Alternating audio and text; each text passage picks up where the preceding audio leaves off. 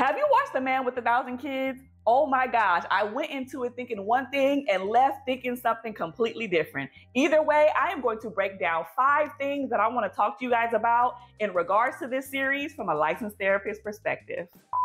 Hey everybody, welcome to my channel. If you are new here, hi! But if you are a returning subscriber, you already know how my review videos go. Full disclaimer, there will be spoilers in here. So if you have not watched this series on Netflix, press pause, go on over to Netflix. It's only 3 episodes long, meaning it is a limited series. And then come back and chat with me in the comments because you know we got some things to discuss. One of my favorite things to do is talk to you guys in the comments about these shows. So put in the comment section, let me know your thoughts about this. What did you think about the series? What did you think about Jonathan? What did you think about the donor parents, the kids? All of the things. We about to get into it right now. The first thing that I want to talk to you guys about is clearly Jonathan. I think his name is Jonathan Jacob Meijer, however you pronounce his last name, but we got to start with him. And I'm starting with him because everyone has the same question. Why on earth would somebody do something like this? While there is no exact diagnosis for what he's doing, there is no diagnosis that says, hey, if you're trying to overpopulate the earth with your DNA and have thousands of kids everywhere for the sake of helping other people, this is the diagnosis for you. There isn't anything like that, but 2 things come to mind when I think about Jonathan. One of these you probably heard before because y'all like to overuse and misuse certain psychological terms. And then the second one you may not have heard of. The first one is narcissistic personality disorder. Y'all already know what that one is, but the other one that I was thinking about in regards to him is called antisocial personality disorder. Now, both of these are considered personality disorders. A lot of them can be genetics, it can be, but majority of this is rooted in their childhood in regards to their relationship that they had with their caregivers or the people who raised them. Essentially means they didn't really get what they were supposed to get in their childhood from the person that was raising them, who was supposed to support them and love on them and do all of those things. So it caused a disruption in their personality style, and so they grow up to be a certain type of way. That's the quick and dirty version, but if you want to learn more about it, go on over to Google and type in antisocial personality disorder, narcissistic personality disorder, and you will see the difference between the 2. Why I think it's antisocial personality disorder is for these reasons. He didn't seem to understand the difference between what is right and wrong. He didn't seem to fully respect the thoughts and feelings and the emotions of other people. He was constantly lying and deceiving. He was manipulative. He was arrogant, and he engaged in a lot of risk-taking behavior. Now, if I'm being honest with you, because y'all know I like to give my professional opinion about this, I firmly believe that Jonathan started off with the right intentions and the right motives. And I'm saying starting off, I'm saying the first time, the very first time that he wanted to donate his sperm to help a family who wasn't able to conceive in, the normal way. I believe that he wanted to do that from the purity of his heart the first time, but something happened where it became impulsive and addictive, and he was just overly drawn to this process.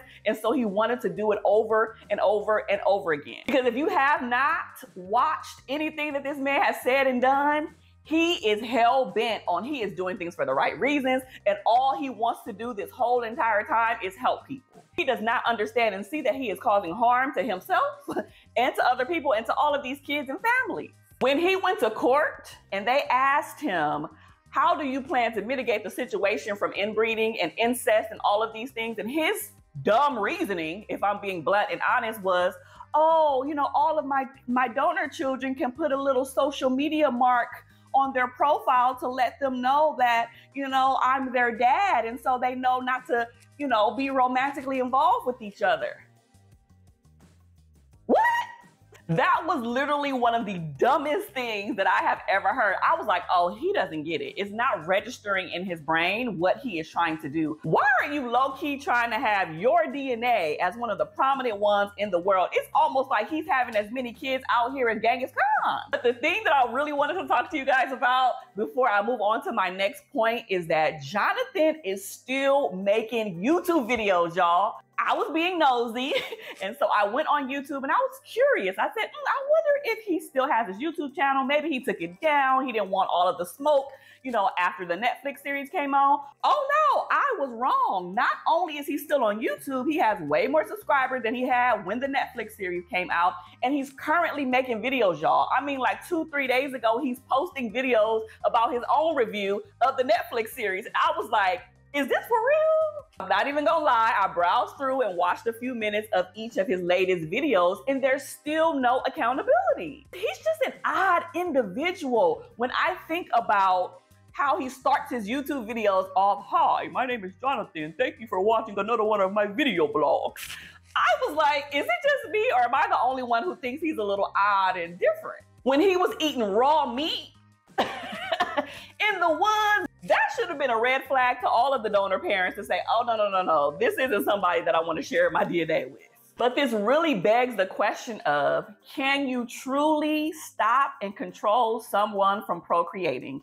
We know what the result of the court case was, and that they basically limited him from, you know, donating his sperm in the Netherlands. And if he did, he would be charged like some type of how many euros, I can't even remember how much it was, but I think it was equivalent to something of like 100,000 US dollars per donation. So that was something that he's probably going to refrain from doing, but that didn't limit him from going to other countries, doing the same thing. That did not limit him from giving his sperm to other families who want to have more children. That did not limit him from sleeping around and getting other women pregnant, which we're gonna talk about in a second when I get on these donor parents. But there was just so many holes and gaps that didn't fully stop him from doing what he's doing. My last thing that I wanted to really talk about, and you guys can share in the comments what you guys think about this part too.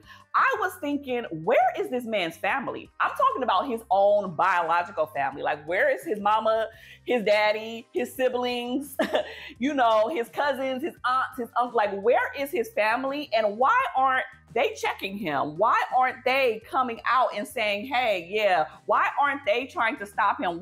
What's going on there? Because I even tried to look it up, like, oh, Jonathan Jacob, you know, his family, and see, you know, if anything popped up, if his parents were living or anything of that nature, and I couldn't find anything. But all I know is if one of my family members was playing some games like that and doing something like that, you best to believe I will be like, come here, you need to stop. If you don't, I'm gonna be on the Netflix series telling people about what you're doing. It made me wonder where his family is, where his real friends are. And it also made me think about his own life. What does he desire and want for himself? Does he ever desire to actually get married and have children of his own with his wife or his potential partner? Who's gonna wanna date you when you got over 1,000, 2,000, 3,000 kids on the face of this earth? Your chances of meeting somebody is real limited. So the question is, will he ever truly settle down? And who is gonna be that person that does it with him? Number two, the second thing that I want to talk to you guys about are the donor parents. I completely understand that everybody has the right to want to be a parent no matter what the situation and circumstances are. But every case in this limited series was different. We had same-sex couples who obviously can't procreate, so they wanted to have a family of their own by using a donor. We also seen a married couple, right, where she was a little bit younger than her husband. He already had kids from a previous marriage. He had a vasectomy. They got married. She wanted a kid. He couldn't reverse his vasectomy, so they went the donor route and had multiple kids with Jonathan. We see people in different phases of their life and wanting children for different reasons. And we've seen somebody else who's like, I don't want no partner. I don't care about none of that. I am just going to do this for myself because I've always longed to be a parent. Now, as I mentioned before, every single couple is different and everybody has a personal choice. Whether you choose to go to a clinic and find a donor that way, or you choose to do a personal donation, I think that there are pros and cons to both. This reminds me of the video that I did on BRAT, which is a rapper. A lot of y'all didn't even know who she was, which is crazy to me, and her wife, who is a same-sex couple, and they had a child by a donor. It also reminds me of the conversation that we're currently having with Ebony K. Williams, a Black woman who has all of the things, success, education, all of that. And she's like, I still want to be a mom. And so I'm going to go ahead and do that. And she didn't have a partner. So she chose to get sperm from a donor at a clinic. and now she's currently pregnant. So this isn't the first time that we're seeing stuff like this. This even happens with celebrities, and it's more of a common thing than we think. For me, it gets a little tricky when you decide to go the personal donor route, because I'm wondering if that has contributed to the ongoing issue that is happening, especially in regards to this situation. Because it's clear you can't regulate sperm when he's going around behind the clinic, outside the clinic, giving people sperm in their car, they injected it while they're driving, like doing all of the things. There's no way to regulate that. So we want all of these laws and ethics and regulations around the thing, but we still see people engaging in those options. I'm not saying it's right or wrong, but I'm just saying that this is something to consider.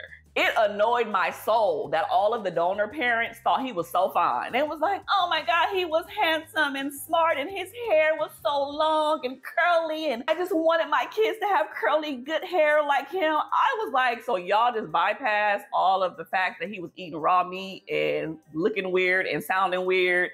Y'all discernment was somebody's spidey senses should have been going off and saying, something's off with this dude. Let us press pause or at least pull back and do a little bit more research about him before we include each other in our world and intertwine our DNA to make a child. All of the technology in 2024 at the time of this video being recorded, we should have done way more research outside of that Longing for a Child website that looked really bootleg and that somebody 3-year-old made. I just was like, y'all really was on this site thinking that it seems real and legit when there was some phoniness and some foolishness happening behind the scenes. We have to do more research and do our due diligence in situations like this, because this is probably one of the biggest decisions that parents will make in their life. I've always said this. These are the two most important things. If you choose to marry, who you marry is so important. If you choose to have children, who you have children with are important. Those are probably like the top two important things that I think is across the board that everybody should really pay attention to and not just do things haphazardly. And even though he said that there wasn't any money attached to it and he was just helping these parents, nah, these personal donations, they weren't doing this for free. Ain't no way they were doing this for free. But that was one of the things that I felt like the series didn't say. Like, how much was Jonathan getting paid for these personal donations? I want to know. It was clear to me, no matter what the situation was, every single parent were desperate to have a child. One of the ladies said that I just wanted to have a baby so bad that I wasn't thinking rationally. And she was correct. The way that these women allowed Jonathan in their lives raised some safety concerns for me. The ease of him wanting to have sex with these women very easily, without hesitation, the natural way, and some of the ladies went along with it, right, concerned me, because then that brings us to think about the questions around our sexual health, around sexually transmitted diseases. How many partners have you had for real? Because in our culture now, we thinking body count doesn't matter, but in this situation, it does. When I'm sharing my body with you and you potentially have thousands of kids all around the world, how many people have you been intimate with? And because we're intentionally trying to get pregnant, that means you're not using protection. That means you're not using protection, and you are opening me up and you up to something that may not be curable. The willingness of him and the donor parents to want to do things, or some of the donor parents, let me clarify, to want to do things the natural way was wild to me. And I think a lot of them wanted to do it the natural way because they thought he was so fine. Like, oh yeah, he want to have sex with me and, you know, I can get pregnant and nobody's going to know. Nah, we know. Before I move on to the next topic, the last thing that I really want to discuss is these parents seemed so concerned with who they chose to have a child with. They did their research, allegedly. They took some time to kind of like find the right person. But one of the things when you're doing a personal or a private donation is you don't get all of the support that a clinic would normally give you. Are you truly getting that person's for real medical history? I also think that they need to start including some psych evaluations in this, because I think we would have found out very easily that Jonathan is or does have narcissistic personality disorder or antisocial personality disorder. I really believe that. And so these donor parents are cautious to make sure that they chose the right person. And in actuality, they wind up choosing the wrong person. And now it's impacting not only them, but tons of other families and now the world. Actually, they still chose somebody who wasn't fully mentally well. The third thing we have to talk about is the incest or the inbreeding that was a huge thing in this documentary. They talked about this thing called genetic sexual attraction. And that is when you are genetically attracted to someone and you can kind of confuse that with a romantic sense of love. That was the biggest fear for a lot of these donor parents because they're like, oh my gosh, he has thousands of kids in a very saturated area. I think at least 3 of the kids went to the same school. So there is potentially an opportunity for them to like someone who might be their sibling or to have kids with someone who might be their sibling unknown to them just because Jonathan wanted to be out here wilding out. I think that he thinks just because he has been open about being the donor parent and open to being in these children's lives and being a part of their families in some capacity, he thinks that that is enough and that is sufficient for him to not have all of these incestuous children around the world. And I get it, when you go to a clinic sometimes or when you go through other means, you don't get the opportunity to know who your donor parent is. He thinks that just because he's open about those things, that's going to mitigate some of the incest that could potentially happen. If I'm being honest, I was so pissed. I was not happy when that other serial donor dude named Anthony Friedman, whatever his name is, said that he wanted to bleach Africa. The blood pressure was rising on the inside of me. I felt it rising because I said, how sick do you have to be in order to think you are just spreading your DNA in a particular continent and you just want to wipe out the country or whitewash the country? Like that, the continent, that is just ridiculous. And I would have felt that way even if it wasn't Africa, if it was some other continent, but that's just a very sick way of thinking about this. You can tell that he's not trying to do any of this to help people, but he has some weird, sick, ulterior motive. I'm like, forget all of these serial sperm donors. Like, yeah, we got one and, there's still some limitations there, but why not go after all of them? Like, get all of them, especially since we know who majority of them are. They're very public on social media. They're doing all of these groups, Facebook groups and sites and all of these things. Go after these people because it is absurd. And it's just not even genetically okay for someone to have so many offsprings in the world. Think about 1,000, 2,000, 20,000 years from now, what the world will look like because we just got one person's DNA everywhere. Weird. The fourth thing that I want to talk to you guys about is the children.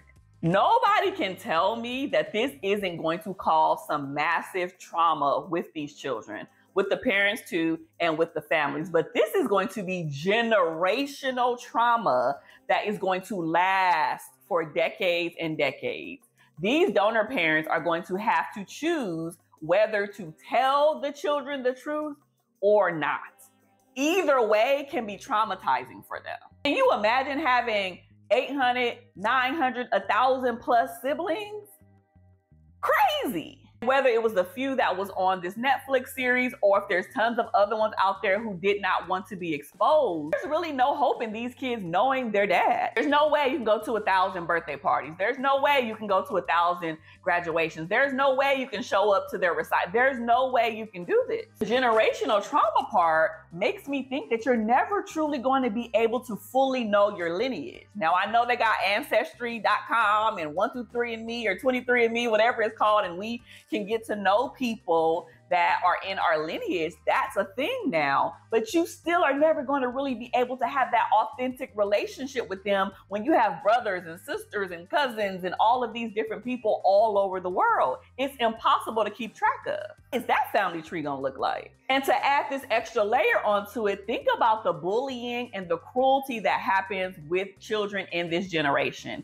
Y'all already know that people and these kids get bullied for the smallest things. Can you imagine getting bullied? Oh, your daddy got 1,000 kids. Your daddy got 3,000 kids. We're from a donor. You don't know who your daddy is. And kids are so cruel these days that they can literally die by suicide because of stuff like this. So this has some very serious psychological effects that maybe the donor parents, got themselves into unknowingly or knowingly, and who Jonathan just don't have a clue about. The fifth and last thing that I want to talk to you guys about before I give my final thoughts is that this truly is a public health concern. This isn't just for the parents, the donor parents. This isn't just for Jonathan. This isn't just for the Netherlands. This is for any and everybody. It'd be too much to say castrate him. Okay. I'm not gonna go that far, but something needs to be done because I don't think he's gonna stop anytime soon, whether that is secretly behind people's back or even publicly now that he still has a YouTube channel and people know who he is. I'm sure more people who are also sick, weird, and twisted are going to be reaching out to him even after seeing this Netflix series. I love seeing the courts control a man's body. And I'm saying that only because we see so much happening with women's health, women's sexual health, abortions and miscarriages and and all of these rules and regulations around women's bodies that we don't really see that much around men's bodies. So to have something like this was like really huge and big. And I really hope that this is going to allow us to really have a true conversation around if you can truly control someone's ability to procreate, especially when it's so easy for men to do it. Because remember, women can donate their eggs too. Obviously, it's a much more extensive and a deeper process, but women have that option to. I actually know somebody in real life, in my personal life, who did the whole process and donated her eggs and got a lot of money for that as well. So this isn't just something, sperm donation isn't just something for men, but women can also donate their eggs as well. So my final thoughts on this is, I'm not even gonna lie, I enjoyed this limited series. I went into it thinking, it's gonna be whatever, like I'm just gonna watch it because I know y'all were DMing me, wanting me to review it. And as the episodes went on, I became more and more intrigued, and I just seen different pinpoints that I can talk about from a licensed therapist perspective that maybe some of these people haven't considered. So while this was intriguing, I'm kind of glad that this was a limited series. I don't think it needed any more episodes than what's already there. The 3 that they did was enough. I'm glad that they packed everything in there because I can't see this being a more extensive series or even coming back for like a season 2 or something like that. I don't see that happening for this unless something major and unprecedented happens with this situation or something more intense happens, then they may bring it back for a part 2. Jonathan is clearly capitalizing off of this, okay? Like, I know that he wasn't a part of the Netflix series because he refused to comment, and we've seen that written on the screen multiple times, but he is probably getting paid and he's monetized on YouTube, which is probably why he chose to continue to make videos, because he knew people like me and probably some of y'all are going to go to his page and watch it after this as well. So he's getting some type of compensation from his story, and it ain't from Netflix.